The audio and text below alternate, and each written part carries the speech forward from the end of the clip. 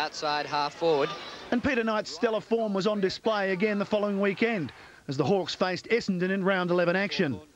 The high-flying Knights was pitted against another frequent flyer, the great Paul van der Haar, in one of the all-time great one-on-one duels that had the crowd constantly on its feet. Van der Haar, third mark over Peter Knights. Andrews at centre half back. Fletcher. Long kick by Fletcher. Half forward, Knights and Van der Haar again, and this time Knights in front. Fletcher has heaps of room to move. He kicks now. Van der Haar and Knights. Van der Haar! A good mark by Muir over Matthews. He wastes no time giving it to Fletcher. Fletcher, the long kick, Danaher backing into Polkinghorne. Knights! Mansfield.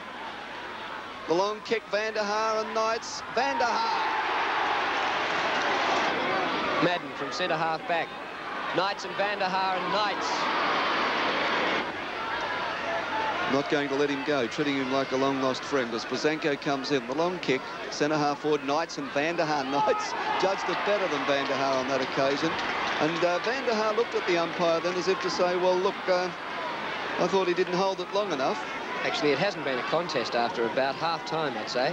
Newton, who hasn't had too many games with Essendon this year, but has been a stalwart for that club in other years, puts it wide, looking for Hurd and Avlok. A great mark by Hurd.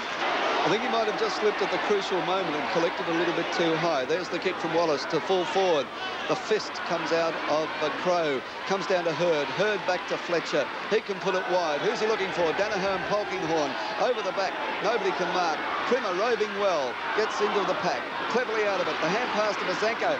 Essendon opening up play to Davis. Davis to centre half forward. The chance for Van der Haar. Jones lumbers in. Jones to Marsh. He comes at him. Marsh will do it easily. To half forward. His kick off the side of the boot. Coming out is Madden. Scott. Madden eludes Scott. Gets around on his left boot. Puts it through. Short of centre wing. Scott there. Big leap by Madden. And at the second grab, Madden takes a fine mark. Towards centre half forward, Van der Haar and Knights again. And Van der Haar! Unmarked is Newton. Over centre wing, Davis and Dipia Domenico. Good mark to Alan Davis. We've had a great battle. It's been pretty physical. Madden a chance here. Great mark! Mansfield, good handball. The match itself was also an entertaining one, with the Hawks getting a flying start before the Dons began to peg them back.